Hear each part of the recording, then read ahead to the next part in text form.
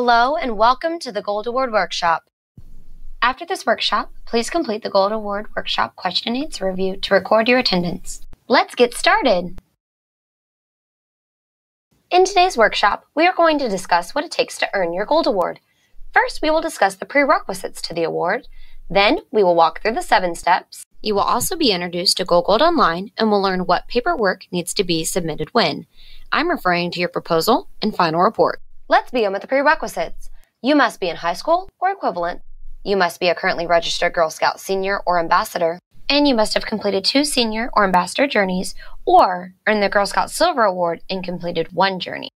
After you've checked off those requirements, your next step is to attend a Gold Award workshop, which you're doing right now. When you're done watching, be sure to complete a question and answer review. It will be graded and you will receive an email with your score. We consider a passing grade to be a 6 out of 7 or higher. As you plan out your project, remember that GSUSA suggests a minimum of 80 hours to be spent on the project from beginning to end. Now we're ready to talk about the 7 steps. Start by identifying a community issue that you're passionate about. If you already have one in mind, think about it as we go through the steps. If you haven't selected an issue yet, start broad and narrow it down. For example, maybe it's the environment you care about.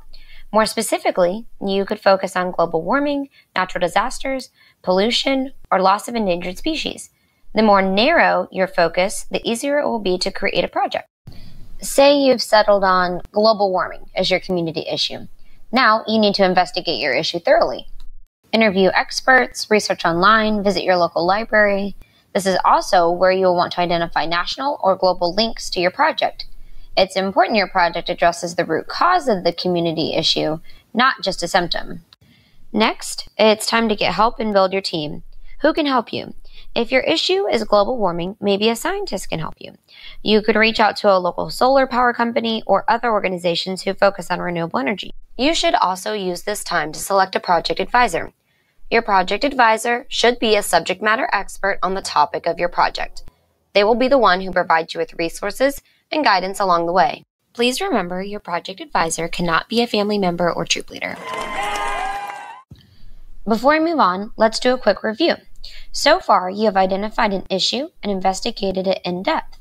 Then you gathered your team and selected your project advisor. Now, the moment you've been waiting for, it's time to create a plan. To do this, you will log on to Gold Online, GSUSA's Gold Award platform, to fill out your Gold Award proposal. Remember, you are not permitted to begin working on your project before submitting or having your proposal approved. Of course, you will have identified an issue and gathered your team, but you will need to wait for approval before you can go any further.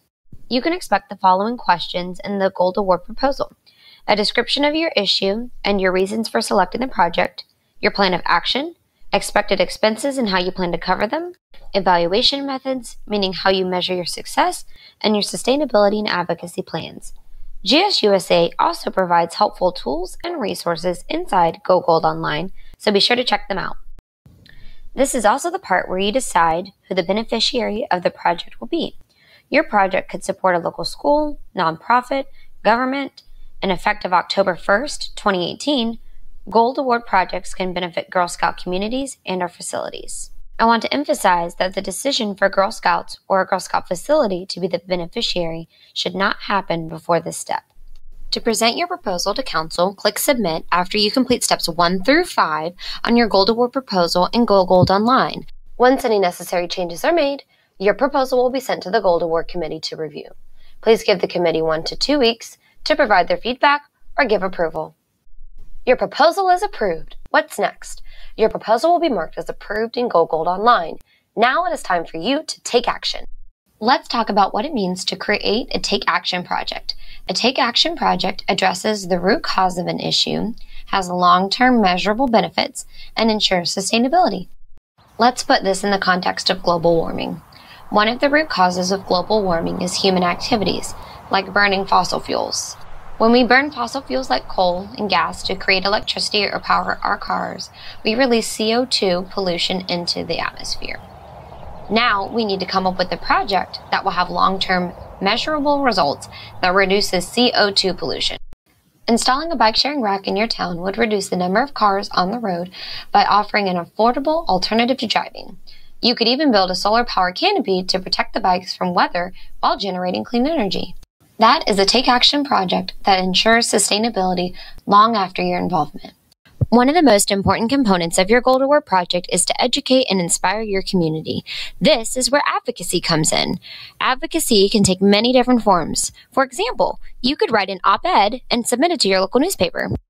Or you could host a workshop at a local library. You could hand out brochures, create a website, or attend a town hall meeting and speak to your local congresspeople.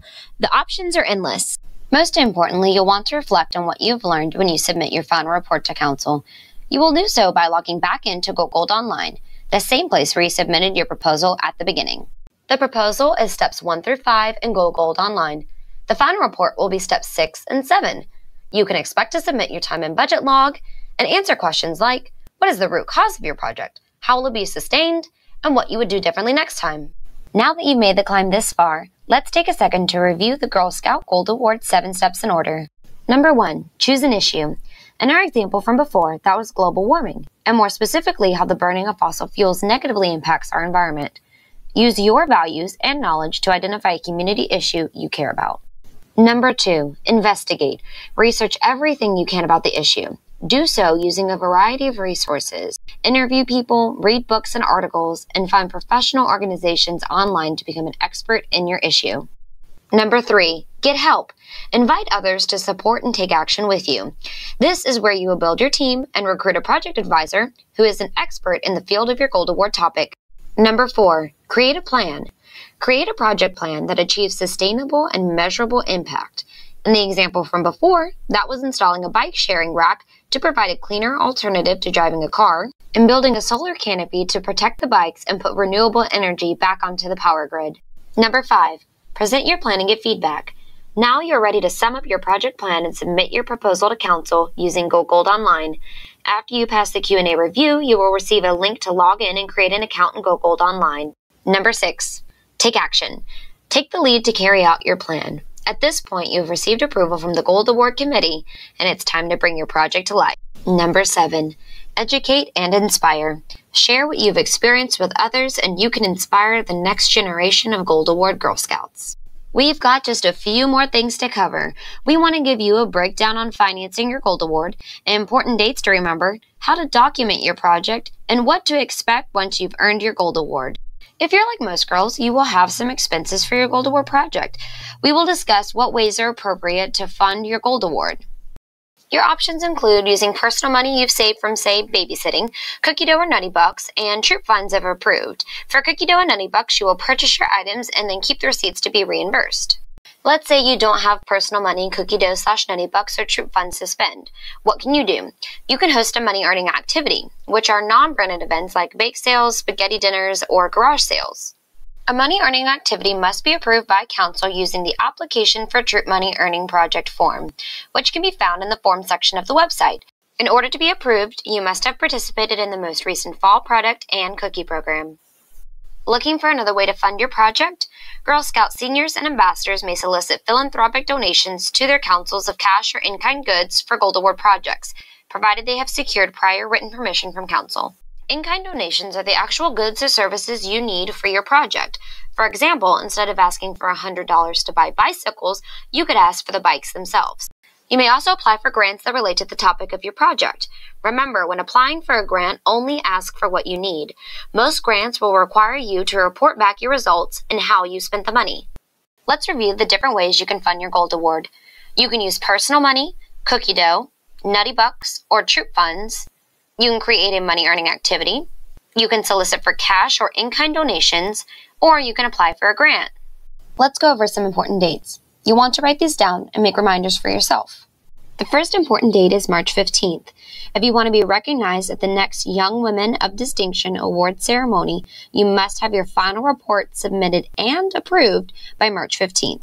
For this reason, we recommend you submit your final report through Go Gold Online no later than March 1st, so the Gold Award Committee has time to review, offer feedback, and ultimately approve your project. If you miss the March 15th deadline, you will be recognized at not this year's Young Women of Distinction, but the next, over a year away. So this deadline is very important. The last important date to remember is September 30th, the year you graduate from high school. This is the very last date you are eligible to earn your Gold Award. Please do not wait until the last moment to submit your final report. Let's go over those dates in order one more time.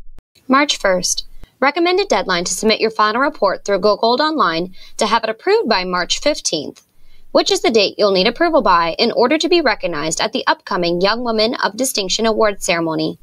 You can expect the Young Women of Distinction Award ceremony to fall sometime in May.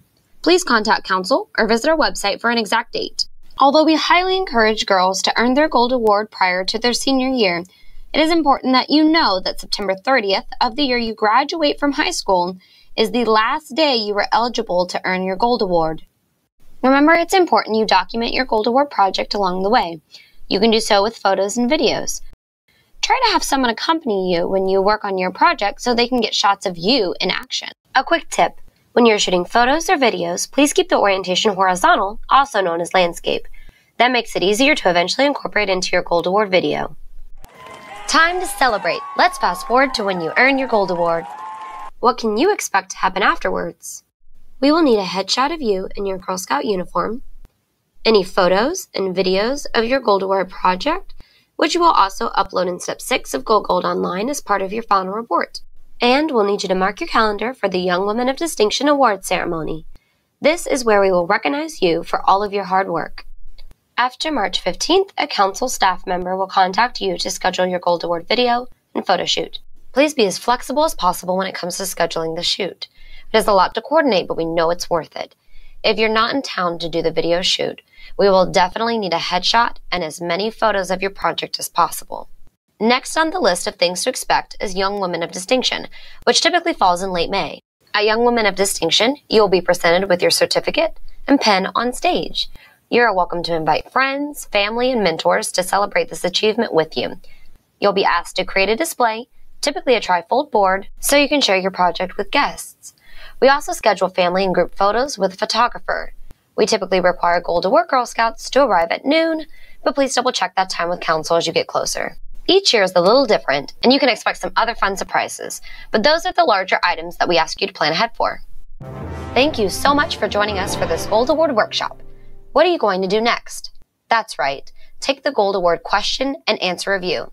If there's anything we can assist you with, please contact us at awards@gsgcf.org or 800-232-4475. On behalf of everyone here at Girl Scouts of Gulf Coast, Florida, we wish you the best of luck.